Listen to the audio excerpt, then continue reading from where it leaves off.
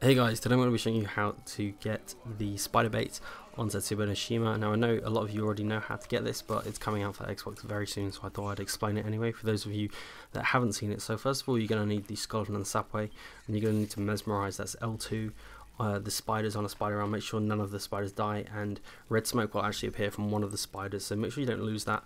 I actually did lose this spider. I wasn't paying attention to which one it was, and I looked away, but luckily here I noticed that it was drinking the irradiated 115 water, so I immediately killed all the others really quick and made sure I was aware of where the spider that I needed to keep alive was. So here I'm just killing all the others. I'm going to need to take this spider with the red smoke to each of the 3 irradiated waters, so the green, the purple and the blue, and it's going to have to drink from all of these. So if any other spiders do spawn in, make sure you take care of these as quick as possible, as you don't want to accidentally shoot your own spider, the one you actually need to keep alive. So yeah, just come to this final area here. You can do these in whatever order you like, it doesn't really matter. And once you have done that, you will need to actually electrify the shield. If you don't know how to do that, there'll be a link in the description showing how. But basically all you have to do is complete the ritual, so it's very simple.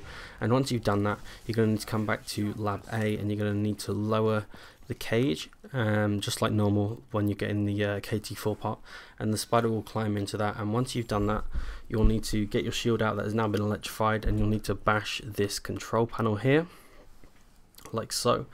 Well, first of all, you're going to need to bring the spider up, and then you bash the control panel. I'm not actually sure if it matters what order that you do that in, but I'd bring it up first just in case. So lower it back down once you have bashed it, and the spider will go underground like so, and the round will end because that should be your last spider. And so basically what's going to happen next is there'll be a normal zombie round, so just do that like normal, and then the round after that there'll be another spider round.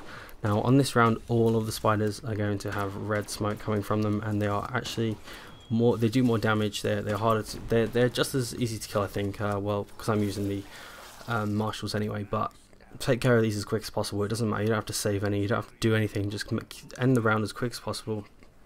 And once you've done that, you can bring this back up, and just like the KT4 part, it will extract some serum type thing from it, and there you go, you've got your spider bait. And you can use this actually once per round, and it will last for about a minute. As you can see here, it's not entirely great on high rounds, it's a lot more effective on lower rounds. So you can just sort of run around as a spider, and you can, like I said, you can use it once around and it lasts a minute, and once you have finished with it, you will spawn back in where you originally turned into the spider. So that's pretty much it. If you guys like this video, then be sure to leave a like and subscribe, and if you've got any questions, leave a comment below. So yeah, thanks for watching.